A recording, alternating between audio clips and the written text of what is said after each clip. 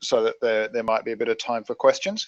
If you do have questions as we go, feel free to just type those in, and I'll attempt to come back and answer them at the end. Otherwise, I'll try and respond to you after the conference, after the webinar.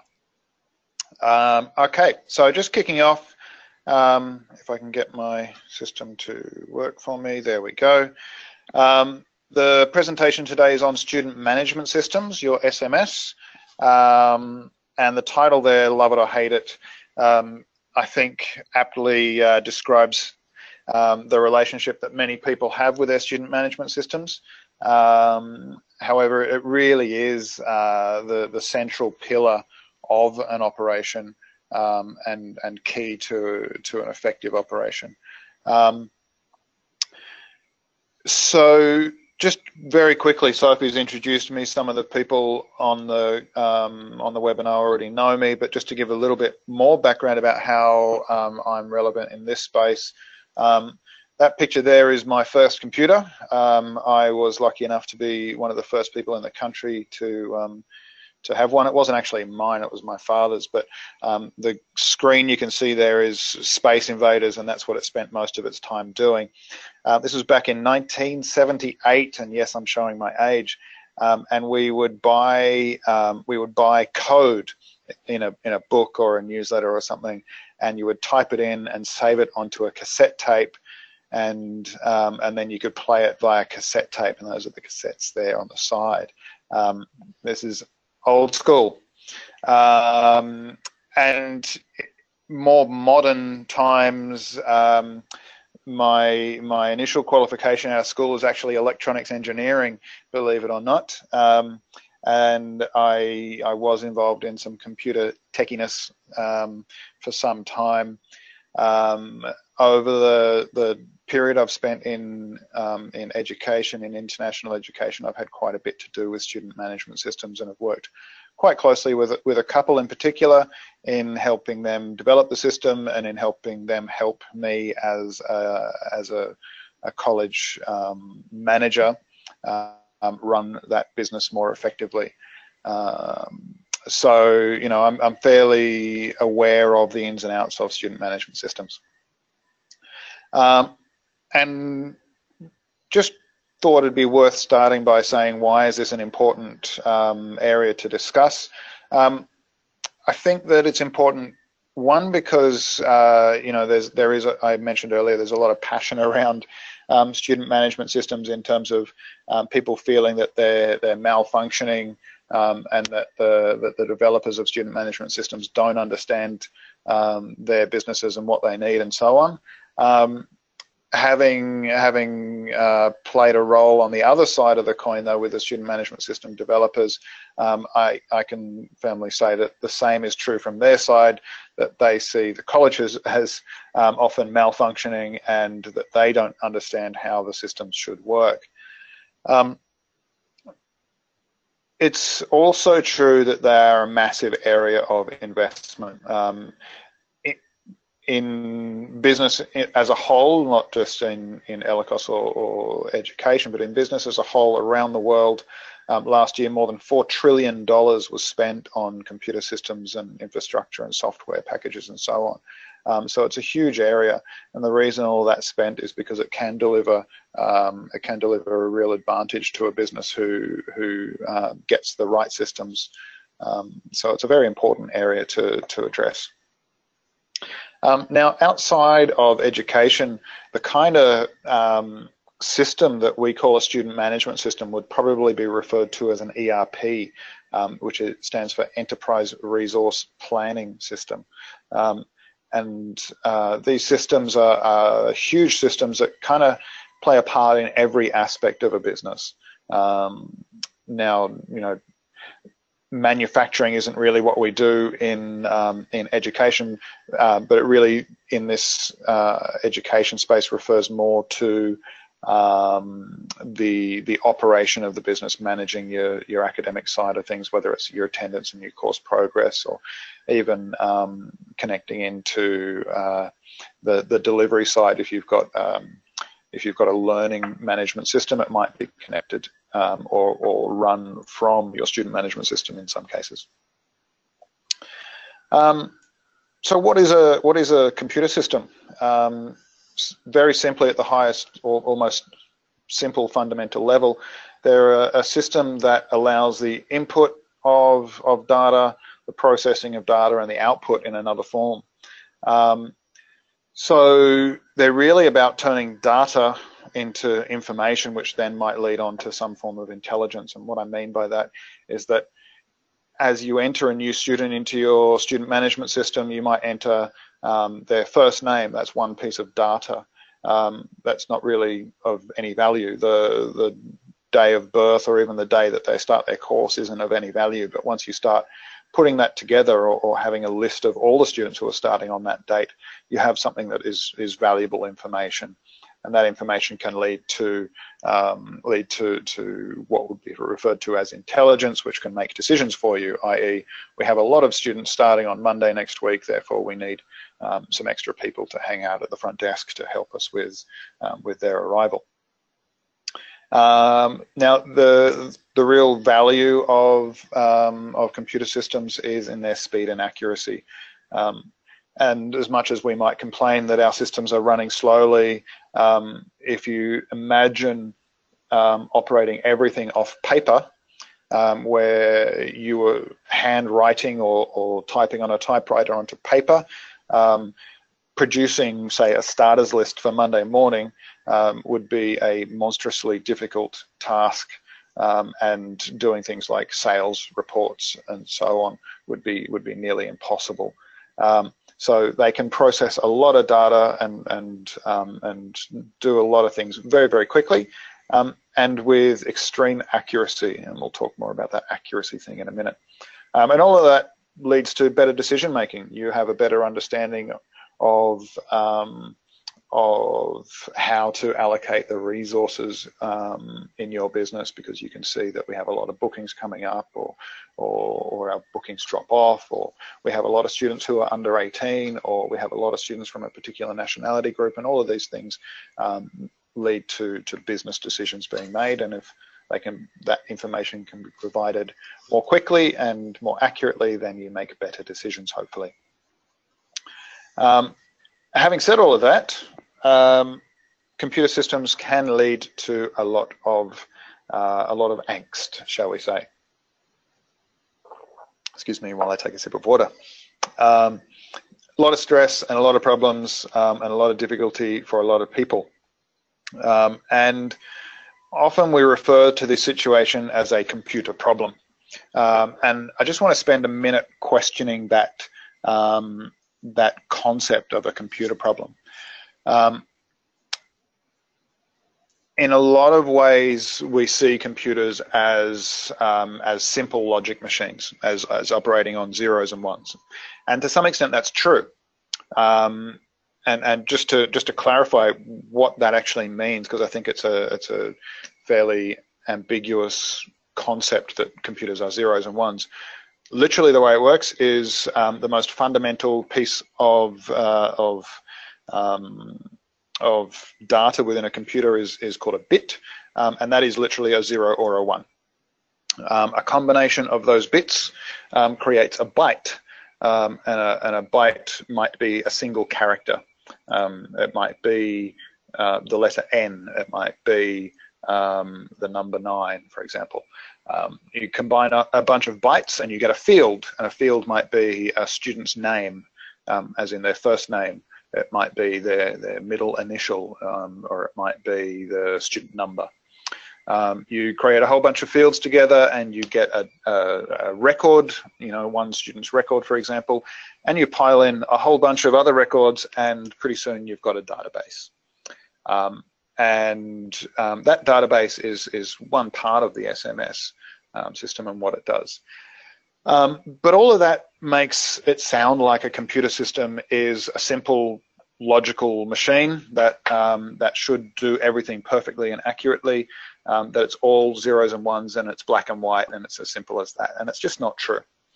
And even if we just take it down to the field level, where we look at where we look at a student name. Now, we have international students.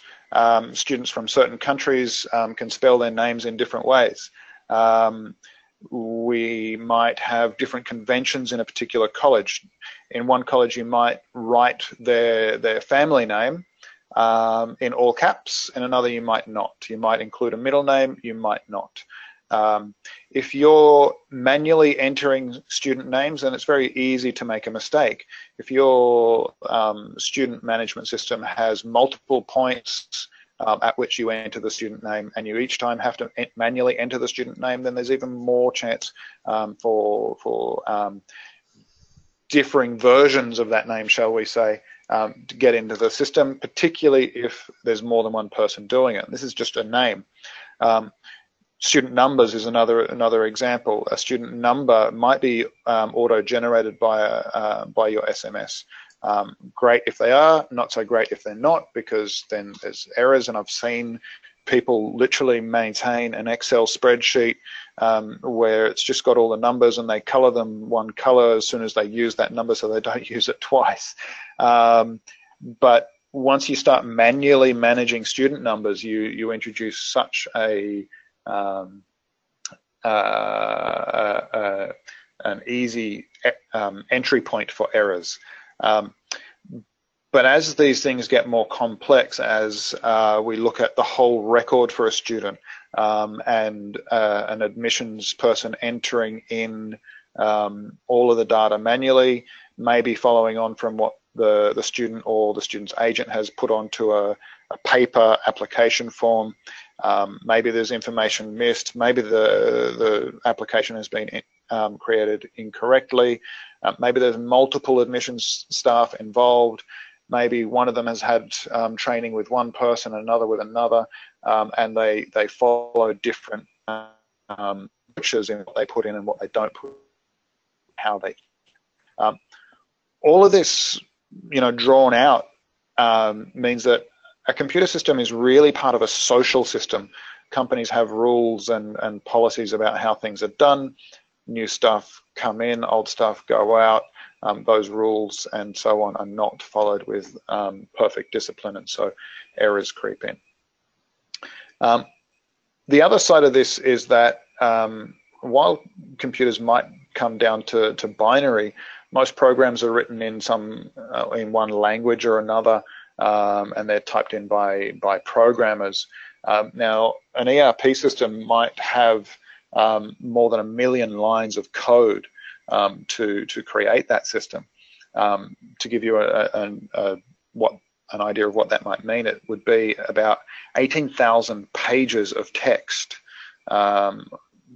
would be the equivalent of about 1 million lines of code.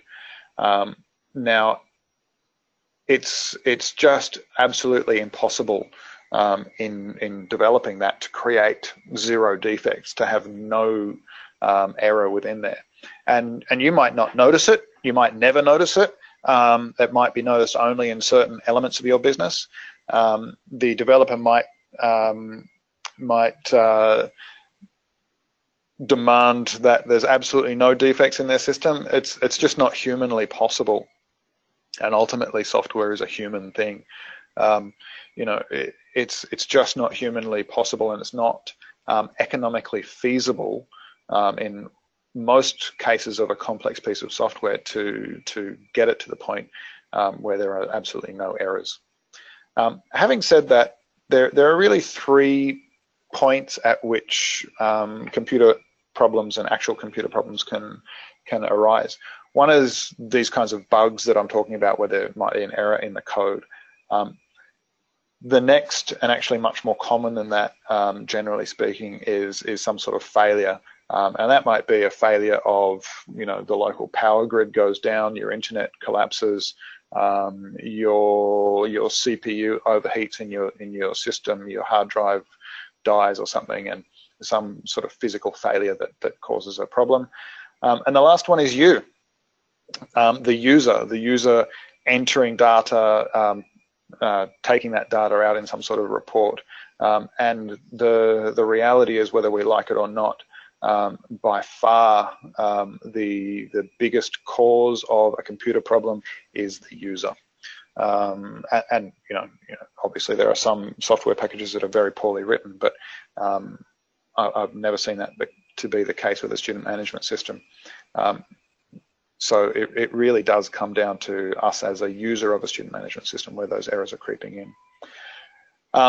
And they creep in large part because of complexity. The level of flexibility that we take to operating our businesses in responding to requests from agents and so on. This marketing drive for making exceptions for students creates just incredible levels of complexity.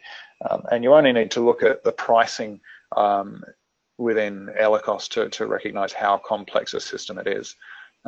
Looking at the way prices are different based on the number of weeks that a student books, the region that they come from, maybe even the season. They might pay or not pay an enrollment fee, et cetera, et cetera. So there's an enormous level of complexity just in payments, and so much more elsewhere. And so we definitely have a problem with problems.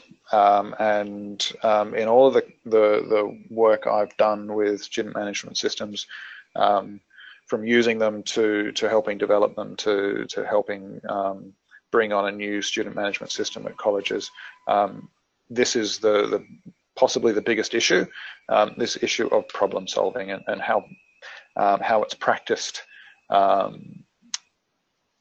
And just to talk very, very briefly about that, the things that are most common are these practices of, as this little cartoon shows, where we see a problem and we don't actually do anything to address it. We just kind of hope that it won't happen again, or that it will go away. It tends not to be the case. It tends to keep happening.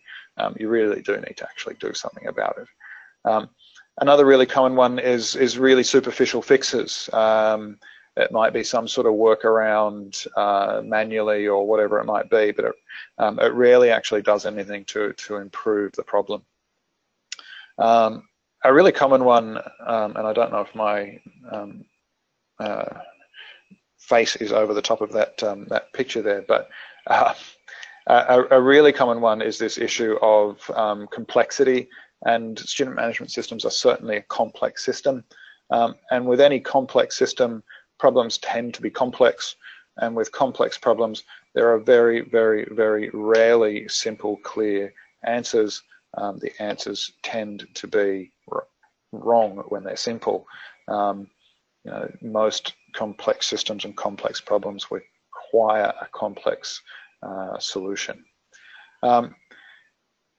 Something that does happen is this level of delusion. As I said, systems are a human and social space, and people do tend to have their pet hates, and often when a problem does arise, we spend so much time looking at our pet hate that we miss the bigger picture, and the bigger problem that is surrounding that little pet hate, which might be a tiny little glitch in a sea of much bigger problems.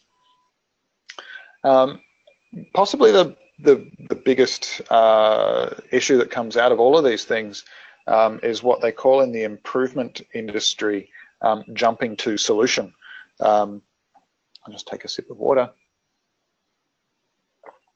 And that really refers to the really common practice and desire, and it's a very human one, when we see a problem that we want it fixed immediately, we have a great idea and we think that will do great, so we do it and we just move on and leave it behind. And it's rarely, rarely effective. So what's the answer to all of this? The answer is, following a proper problem-solving practice. And this slide gives one system that you can follow. It's a fairly popular one, where you really spend some time clarifying what the problem is, and if nothing else, this is something that would be of enormous value. So when you see a problem, what you generally see is the symptoms. So really clarifying what those symptoms are first, before you move on to gathering as much information as you can around those symptoms, what the root cause of those symptoms might be, and actually defining the problem accurately and carefully. Then you might amass a whole range of different ideas about how you could address that specific problem. And then from those, you might select one or more than one of those ideas based on the cost and benefit and impact and timing and so on. You plan an implementation, you get acceptance from all the people who are involved, all the people who are going to be effective, and then you carry it out. Now, one little problem with that image is it makes it look like you finish there at number 8, which is just not true. Most of the time, you're following much more of a cyclic process of creating some sort of hypothesis to a problem, just like the scientific method, testing it and then reassessing the situation, and round in a circle you go. And I'll come back to this concept a little bit later on. But problem solving really should be treated as this cyclic nature, where you're hypothesizing about what the problem might be and what a solution might be, testing that, and following this process of multiple tests before you come up with a theory, but also recognizing that theory is just a theory and not necessarily the truth. Now, let's say you go through all of those steps and you arrive at the rather scary point where you think, you know what, I actually need a new student management system, because the problems that I've identified, I can't seem to find good solutions for, and I've spoken to my system developer and they can't help me, so I need a new system. It's a big decision because it's going to cost you a lot of money, and you're now needing to ask the question of what do I need and what am I looking for. And really, it's important here.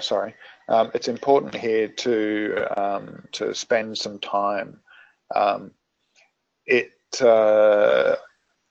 certainly true that this is a point that you can make some good moves and you can make some very, very bad moves. So this is a really important juncture. And speaking to the developers of systems who see this more often than anyone else, because for us as a education business operator, we might do this once every 10 years, if that. Whereas they do it, they see it happen very, very regularly. And what they see as the key mistakes that people make are a real lack of due diligence in the decision making. So people get attracted by shiny lights and bells and whistles and nice dashboards and so on.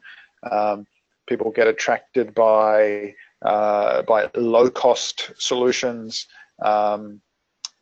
and they fail to really look at the technical aspects of a system, and they don't really focus on what it's going to be like living with that system for the next 5, 10, maybe 15 years, and perhaps focus a little bit too much on the purchase process and how easy that might be. Really, it is a major investment, just like moving to a new premise. You certainly don't want to do it more often than every 5 or 10 years. So what sort of things should you be looking for? Well, this is a really important thing to spend quite a lot of time on. And there's, all of the things that you do with your system, but then there's things that maybe you could do with your system that you can't currently. Some of the questions that you should be asking might be, obviously, what does it do, and does it do what I need it to do? And that in itself is a really complex question that I'll come back to in a minute. But other questions that you might ask would include things like, is it easy to use? Does it meet the requirements of the industry, regulatory requirements for CRICOS and VETNIS and so on, depending on the sector that your system has to work to. How long has the product been available? How long has the vendor been operating it? Are important questions as well. Obviously, if it's a new one, then maybe it hasn't been tried and tested. But I think it's worth spending some time investigating the operation, because you don't really want to jump in to bed with a student management system organization to find that they close shop in 6 months. What's their practice with customization, and what's their development cycle like? Is an important question to ask. Can you expect to see things progress? Do they have a development team? Is it a one-man band? What's the setup there? Will it work well with your other business systems? So maybe your business operates an accounting package, for example. You've got Xero or MyOb or whatever it might be, and if your student management system can integrate with that, that would be very valuable, at the very least, if it can report data in a way that is able to be accessed effectively and entered effectively into those other systems, whether it's a learning management system or whatever it might be. How are license fees calculated? How much does it cost? So it might be a high initial fee, and then it might you might have a monthly fee. It might be an annual one. You might pay by user. You might pay different amounts based on the types of users. So you might pay one amount for full access, whereas you've got limited access portals for, say, your sales team, for example, or your reception team, and they might pay less. How fast or slow is it? And that will be based on a whole range of things. Is it locally housed in your server? Does it have a client-based approach, or is it web-based? If it's web-based, what's your internet like? What's their server like? How reliable is it? There's questions to ask around the service level commitments that they have in terms of uptime and downtime and so on. Is a system specifically developed? I assume I'm speaking only to ELICOS people, but is it specifically developed to ELICOS? If it's not, how well does it handle, and what impact does this have? Because with ELICOS, we're looking at a weeks as our key most fundamental unit versus a course. So a student enrollment being measured in weeks, and being quite flexible in terms of which class they're in and so on, can create some difficulties for vet focused systems. What's the after sales support like? Is training included, and how much? You might even look at who the trainers are, and make sure that you feel that they can actually train your team effectively. They might offer training, but then have people who aren't qualified trainers and are not really able to help you.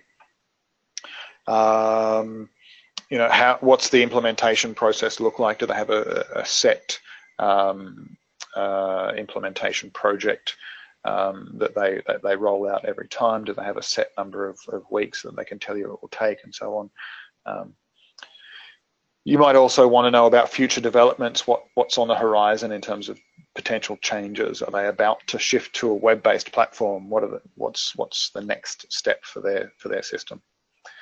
Now, beyond that, you might start looking at the more futuristic elements that are starting to come into student management systems. And it may not be wearable tech, but certainly I mentioned that it might be cloud-based.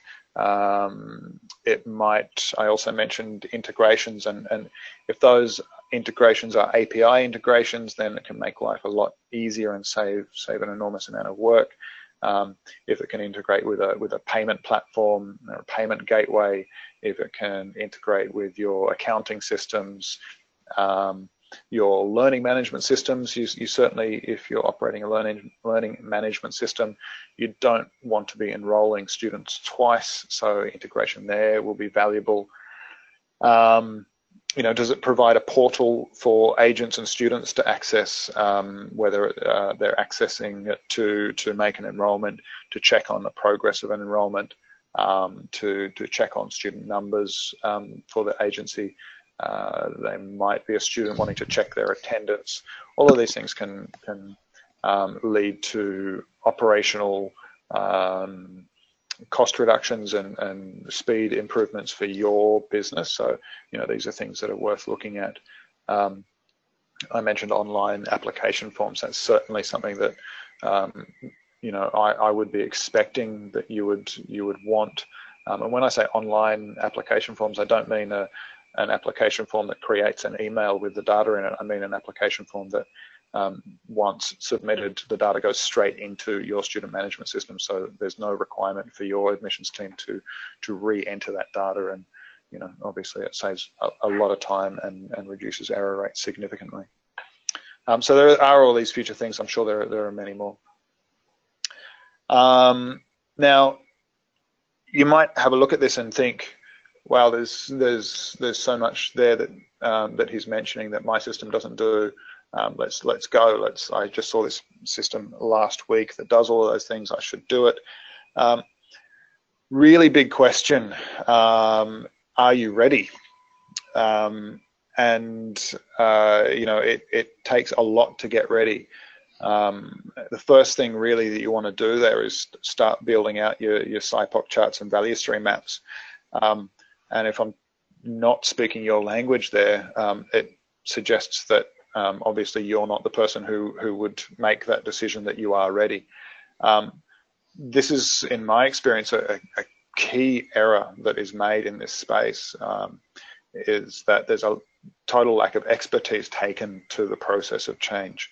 In another business, I can't imagine that this would be done without having a professional systems analyst or business analyst come in and build these SIPOC charts and value stream maps to understand the business effectively, and make sure that everything was clear before you started making a huge change like this. And really what this is about is clarifying the business needs versus the business habits. Now, anyone who's ever tried to improve a system, improve a workplace in any way, will know the phrase and hate the phrase, "Oh, this is just how we do things," or "This is how we always have done it. It's always been done this way here." This refers to a business habit. How you do something is completely irrelevant if you're about to change system, because systems will do things in different ways. So it is really of no interest or value or anything how you do things and how you have done things. What you really need to be asking is, what does our business need? What outcomes are we trying to produce? What reports do we need to deliver to people? What decisions do we need to make with this information? So really clarifying what the needs of your business are via these SIPOC charts and value stream maps, for an example, is really key. And that's why I haven't mentioned process mapping, because process mapping really tends to talk about how you do something as opposed to why you're doing it. And it's really the why that's really key. The other element here that you need to look at before you decide that you are ready for a change is your complementary assets. If you're going to go to a web-based system, you really should make sure that your web server and that your internet connections are strong and reliable. If you're going to get a new client-based system that works off your local server, then you really better make sure that you've got a good local server that's reliable. There's no point getting a Ferrari of a system and then having nothing to run it on, having a dirt road for it. So you've really got to make sure that you've got all the things in place. One of those assets is the discipline and the system approach and the culture of your organization. Do you have a culture in place where people are disciplined to following set rules? Do you even actually have set process rules and so on? ways that you all do things? Do you make sure that you're all staying with that as you bring on new staff or change roles or whatever it might be? That's a really important asset that a business might have, is those business practices, and they're things that you really need to have in order. The biggest one, though, as I said, is really about making sure you have the right people in front of this. Now, it's not good enough to rely on your IT support guy to bring in a whole new student management system. That support tech really is able to fix network problems, maybe if they're not too complex, depending on what sort of person you've got there or people you've got there. They might be able to, you know, log you into your new system or fix some minor issues, but a new ERP or a change project for an ERP is a whole different ball game and requires a very different set of skills. Likewise, as I've seen quite a few times, relying on the student management system organization themselves tends to end in tears. It's really not that wise a decision to not put a dedicated and expert resource against this, if you consider how much money you're spending and how much you stand to gain from having a positive outcome. So you make the change, you sign the line with a new student, sign on the line with a new student management system. The first thing off the rank is migrating your data from your old system to your new system. And this can often be the area of greatest pain. And in my discussions with the operators of student management systems who have recently gone through bringing on clients from other information systems, it tends to be the most underestimated and poorly attended task. Your data, you know, is incredibly important, and so it needs a lot of time taken to make sure that you're preparing it effectively. It doesn't just magically pop out of one system and into another. The fields that in one system are going to be different. They're going to be named differently. They're going to be coded differently. So you need to spend a fair bit of time planning how you're going to move data. It can also be very costly, actually, to migrate data from one system to another. And so it's very much worth the time to ask what data you will migrate. Do you really need to migrate the name of a student's teacher from 5 years ago and which other students were in that class 5 years ago? Would it be possible just to have that sitting in a data store somewhere else? There's a lot of work that I think is kind of hidden in a student management system around templates and workflows and copy. So whenever you process a new application, for example, and you click submit on an application and it produces a letter of offer, that letter is based on a template. There's coding in that template, and so all of those things have got to be set up. The letter's got to be actually written as well, so that all takes a lot of time. Then you've got the UAT, the user acceptance testing, and that's where you have to get a what's sometimes called a super user, but often your most technical and proficient person from a department to test a system, and that can take days or weeks. And so you've got to plan your resources for that. You've got to make sure that you have a person set aside who can cover for them. Because let's say you take out your most expert person from your admissions team, your student management team, your academic administration teams to do this user acceptance testing for a day, a couple of days, a week. Who's going to manage their workload in the meantime? There's also training, so you're going to need to train all your staff in how they use different things. So all of this takes a lot of time. Now, having done all of that and having everything ready, and you're ready to launch your new system, it's really important to recognize that everyone is now a beginner in your system. all that sort of muscle memory of keystrokes and codes and so on that makes them so fast in using the system that they've used for the last 15 years, 10 years or even 5 years, is gone. And they've got to think at every point, so everything's going to go a lot slower, and you need to plan for that.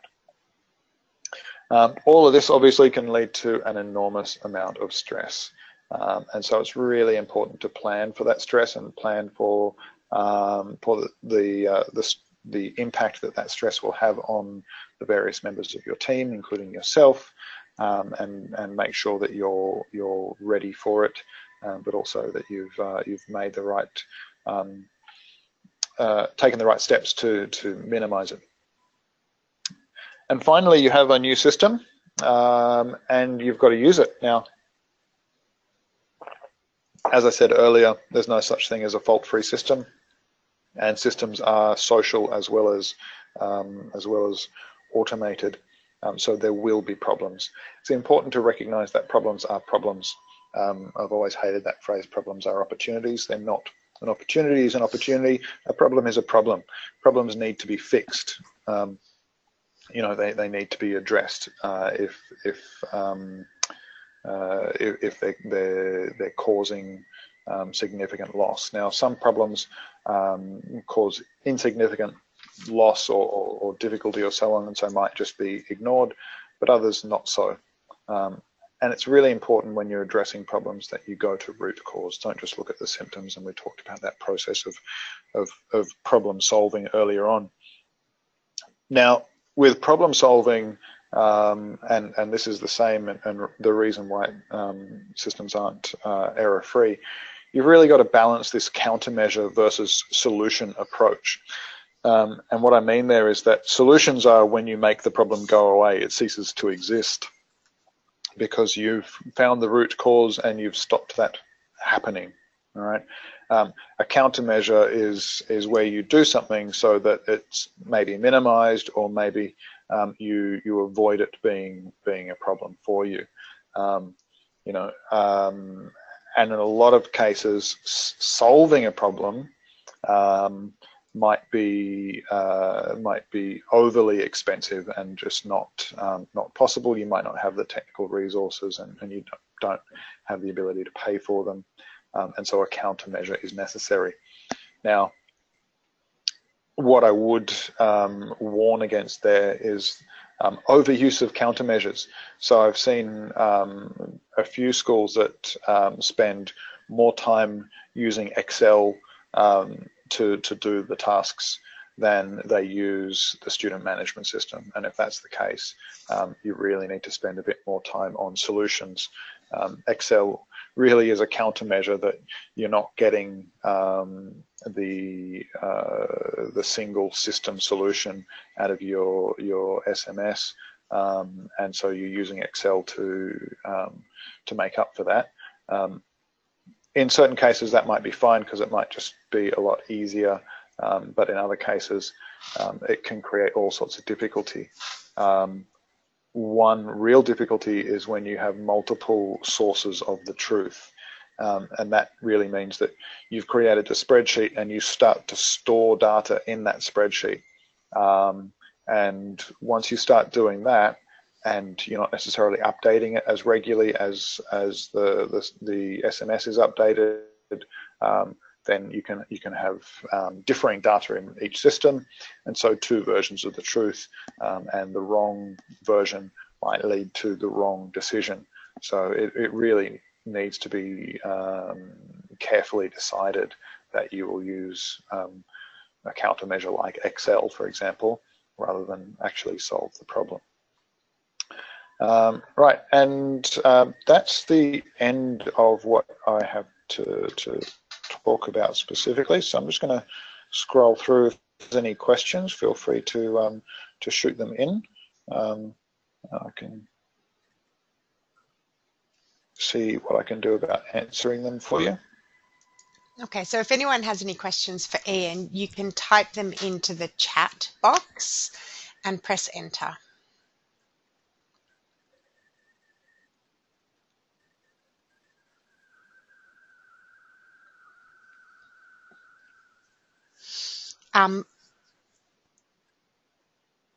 Ian, someone has said, just out of curiosity, what's the most commonly used SMS in Ellicos?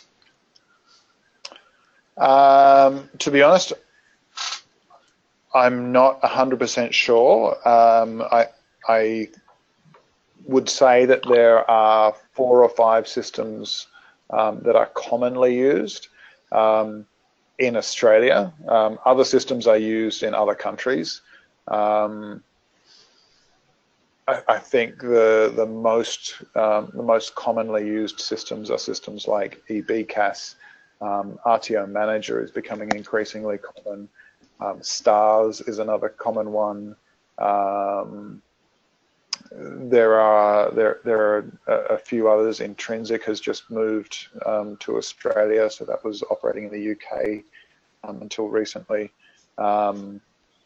There's a few other systems, smaller systems. Some organisations have their own as well, and a bunch use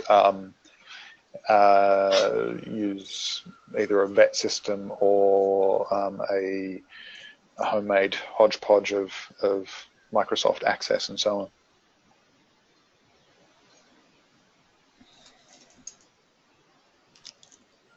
Are there any other questions?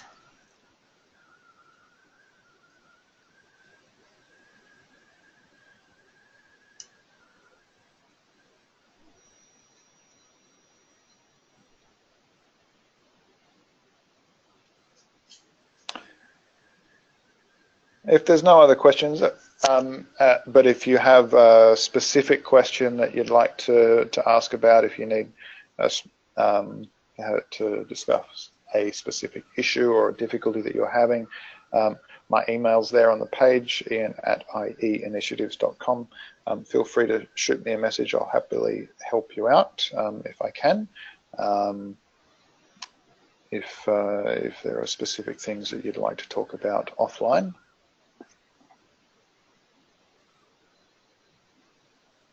Okay, well, there are no other questions coming through. But yeah, I'd just like to thank you, Ian, for presenting today's session. So it was excellent food for thought, as one of the people who attended the session has sent through as a comment. So thank you very much. And, you know, your wealth of expertise is very valuable. So thank you for sharing that. Cool. My pleasure. Okay. And thanks everybody for attending. Okay. Bye. Oh, so you have a comment, Ian. We love you, Ian. So. Excellent. I'll I think that's positive. Okay. Thanks, everybody. All right. Bye. Cheers. Bye-bye.